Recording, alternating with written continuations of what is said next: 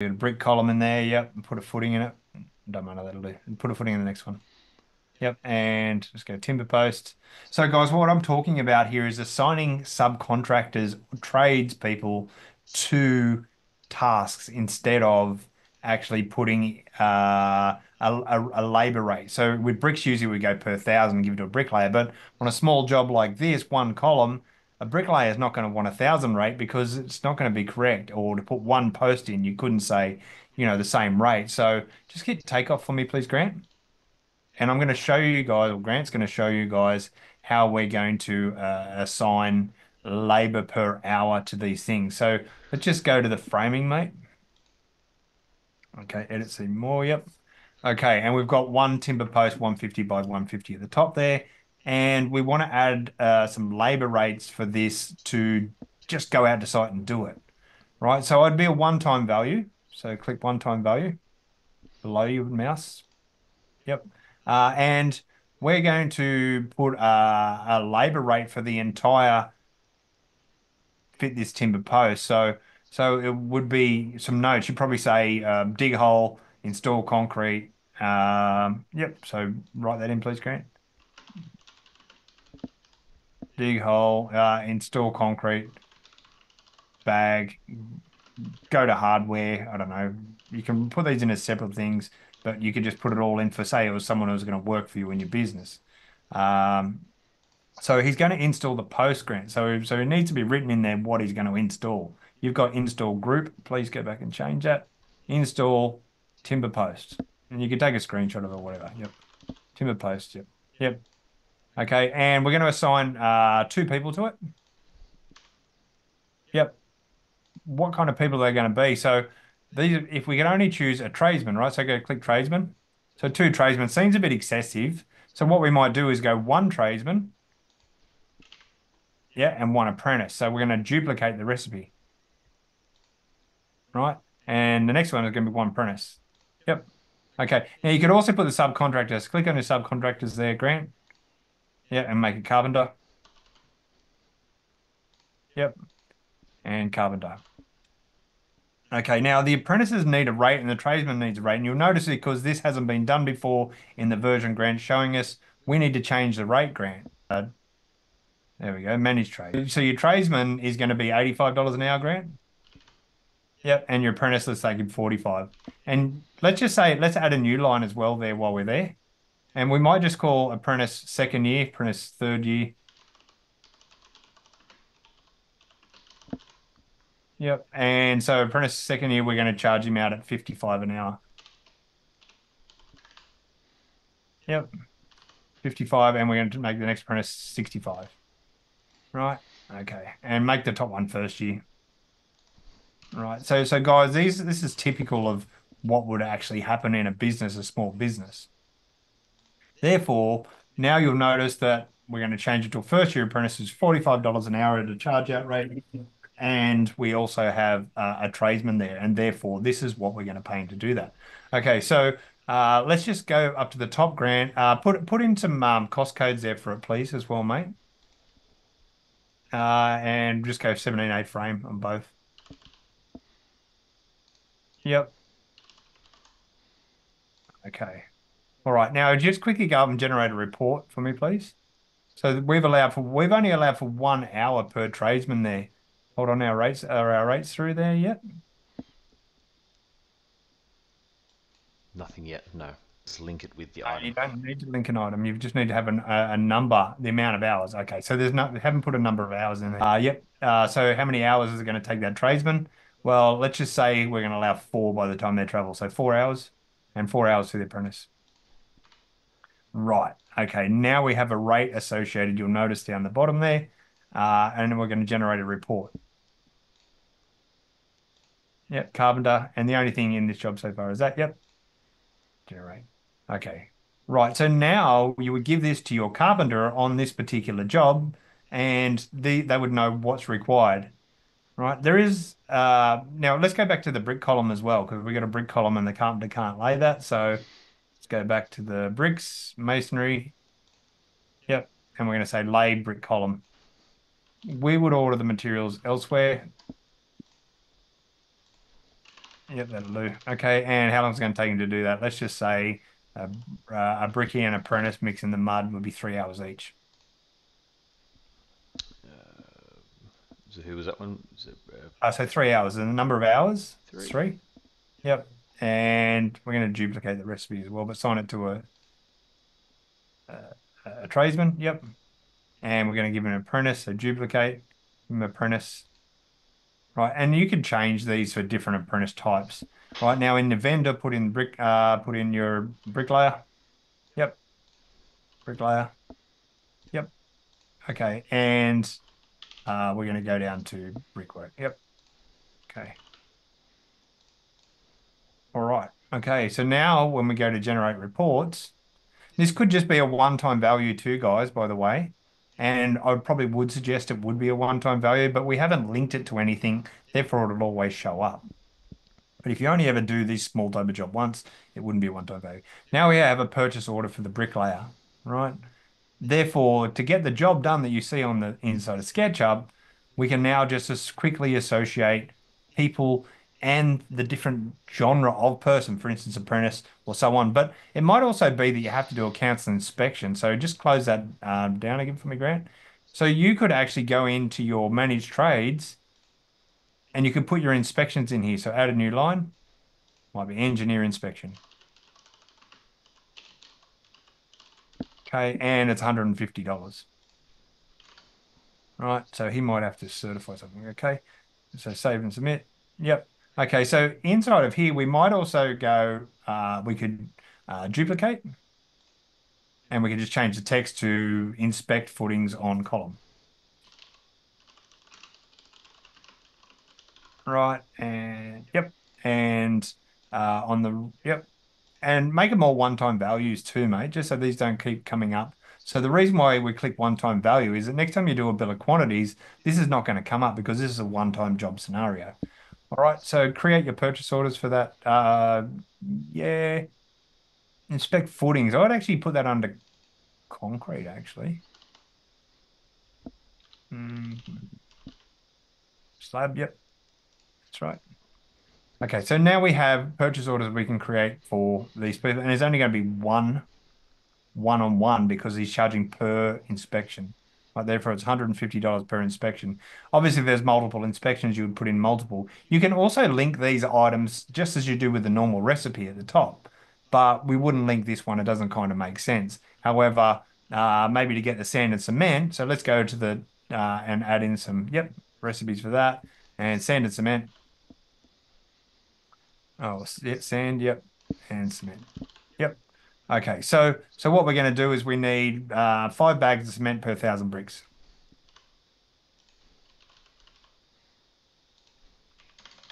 Whatever your ratio is, guys, this is not telling you how to build. It's now we're going to link that item to the number of bricks. So you need to put the number of bricks per square meter, Grant. Not that's the square meters of bricks. So how many items per square meter? There's 50, right in 49.5. Yep. Okay. Right. And now we have 131 bricks. Right. Therefore, we now know that we've got to order X amount of numbers of bags. So we need 1 bag of cement. So right, 20 kilogram bag of cement on the left there where it says cement. Yep, 20 kilogram bag. That'll do. Okay. This could also be a one-time value as well.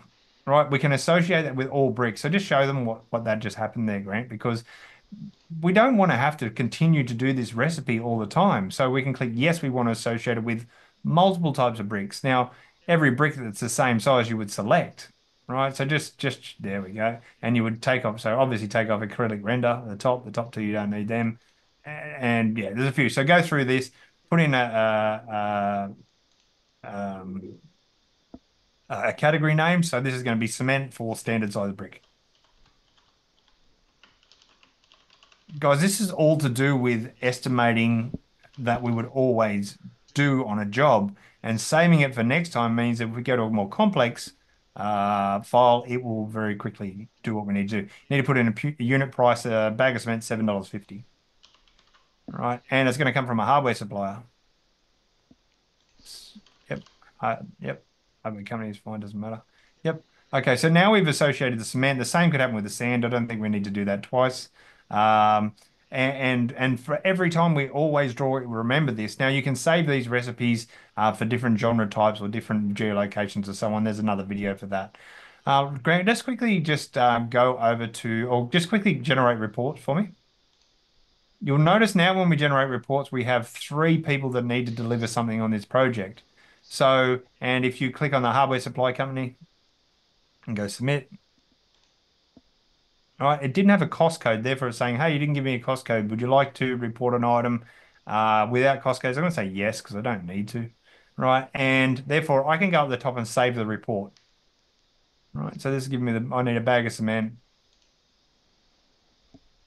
Yep. Okay. Right, new report. Yep, and you go to the bricklayer now and do his. And therefore you can have all of your reports there. What's he going to do? The brickwork. Yep. And the slab as well. So you could have selected multiple there and had him do the slab and everything in one purchase order. Therefore, you've got an agreed rate that you're actually saying, hey, I'm sending you this purchase order. That means that I want you to do X for X amount of dollars. It's better than sending out a quote to a bricklayer and saying, could you come back with me with a price? And he goes to the pub and then doubles the price. Purchase orders are a really good way to do that. So I hope that explains that. Yeah, so the round section there. So notice when Grant tried to order a bag of cement, it wasn't rounded, right? So we need to round it to the nearest one, right? If you could only buy concrete in bags of five, you would type five in there and that might be your minimum order. Same with nails. Do you know what I mean? Anyway, one is our number. Okay, so one bag of cement. There's also might be delivery, or you might even write in the bricklayer's purchase order to supply the thing and therefore change the vendor to the bricklayer.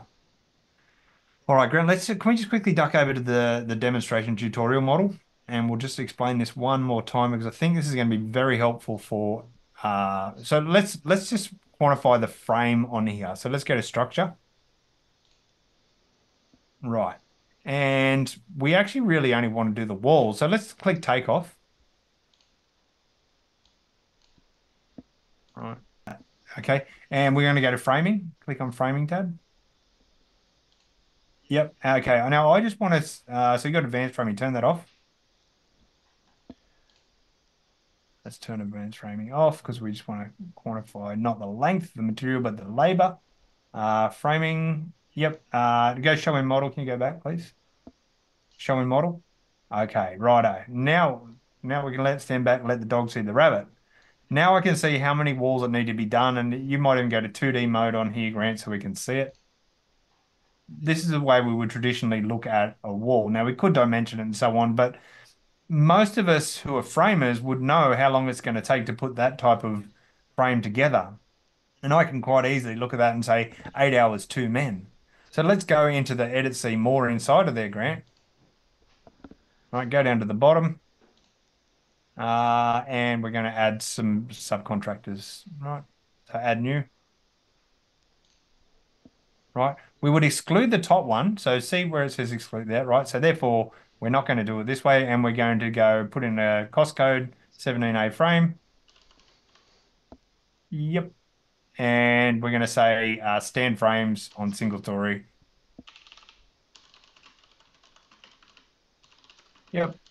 Okay, now I can see we're going to need two carpenters and one apprentice.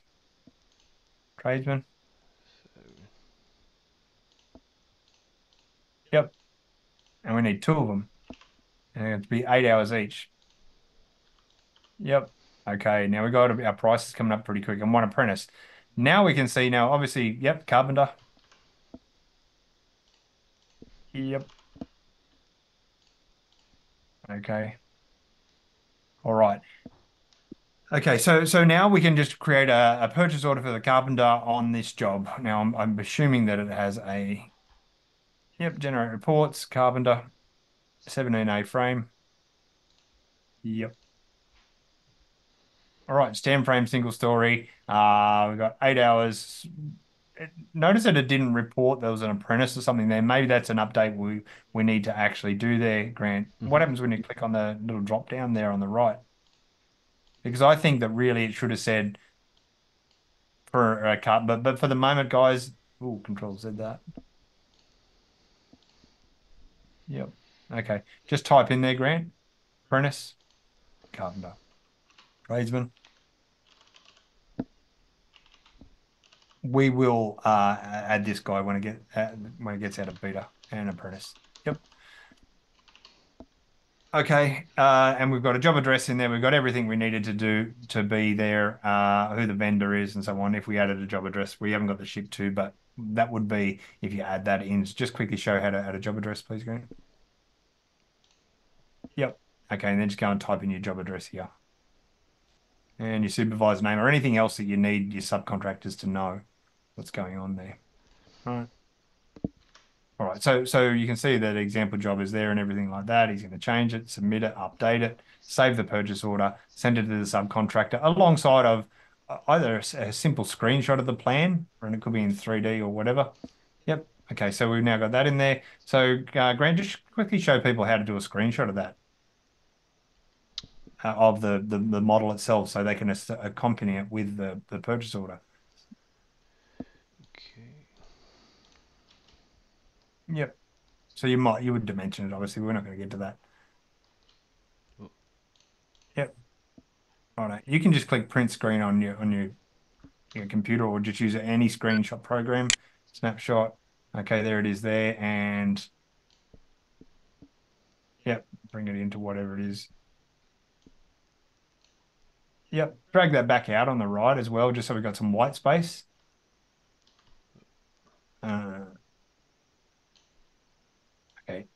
Just drag the right-hand side out for me now, please. Yep. Yep. A bit more, please. Okay. Click plus. So guys, this is Faststone Capture Plus on the right-hand side, Grant. Yep. Turn it into, just turn the model, please, so we can see it. There we go. Right. Obviously, guys, you can spend more time on getting this right. Take another screenshot of that.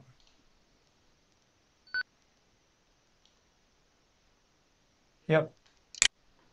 Okay, copy it, Control C, paste it. There we go. Righto. So the subcontractor is going to do that. And even if you want to, you could even screenshot the purchase order and put it all in there. This is a really good way to explain to the subcontractor what they're going to do. They can look at it and go, yeah, I agree, that's 8 hours. If they say it's 10, they come back to you at quoting stage, no problems. At quoting stage, we'll add 10 hours in there, update the customer quote, and away we go.